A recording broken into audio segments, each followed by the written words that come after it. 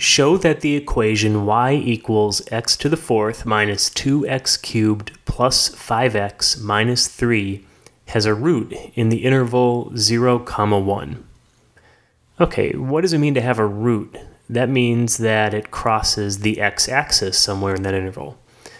And we have to show that it crosses the x-axis at least once. That's what it means to have a root. It could have more than one root, but if we want to show that it has at least one root, we have to show that it crosses the x-axis at least once.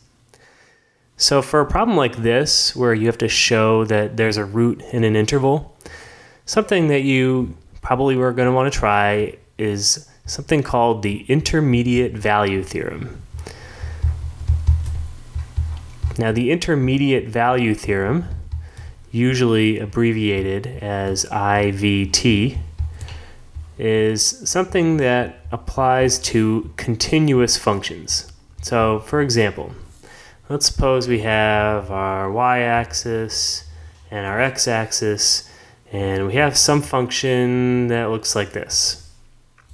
Okay, and I'll call this f of x. Here's my x-axis, and here is my y-axis. So this function is continuous on this interval a and b.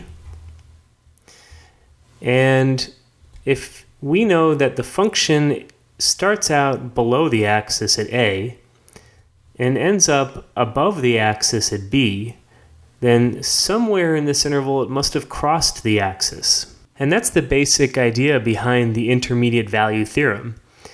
If we have a continuous function on a closed interval a, b, and in this case, if we know that the value of the function is positive on one end of the interval and negative on the other end of the interval, then it must have crossed the axis at least once. It might have crossed more than once, but it had to cross at least once to get from one side to the other. So let's look at a proof. So before I do a formal proof, let's try and figure out how this is going to work. So I have this equation here. Let's call this f of x. So I'm going to let f of x equal x to the fourth minus 2x cubed plus 5x minus 3. Okay. And I have this interval 0 to 1. Now this is a polynomial, and polynomials are continuous everywhere. In particular, this polynomial is going to be continuous on this interval. In fact, it'll be continuous on the closed interval 0, 1. So let's see what happens at the ends of the interval. In other words, what happens when we have f of 0? Well, that's going to be 0 to the fourth minus 2 times 0 cubed plus 5 times 0 minus 3. And that's going to be, well, it's going to be 0 minus 0 plus 0 minus 3. It's going to be minus 3. How about f of 1? That's 1 to the fourth minus 2 times 1 cubed plus 5 times 1 minus 3. And that's going to be 1 minus 2 plus 5 minus 3. And that is going to be, let's see here, we have minus 2 and minus 3 is minus 5 plus 5. Those cancel, and we're left with 1. So it looks like, according to this, f of 0 is negative and f of 1 is positive. So this is what we want, because this means that between 0 and 1, since this is a continuous function, it must have crossed the x-axis at least once. Okay, let's do a formal proof now.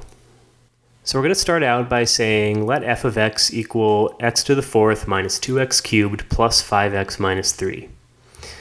And we're going to note that f is a polynomial, and since all polynomials are continuous everywhere, f is continuous on the interval negative infinity to positive infinity. That's all real numbers.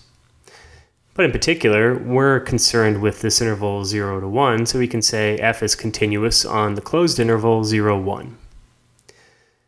Now we want to look at f of 0 and f of 1. So f of 0, as I showed before, is negative 3, and f of 1 is 1.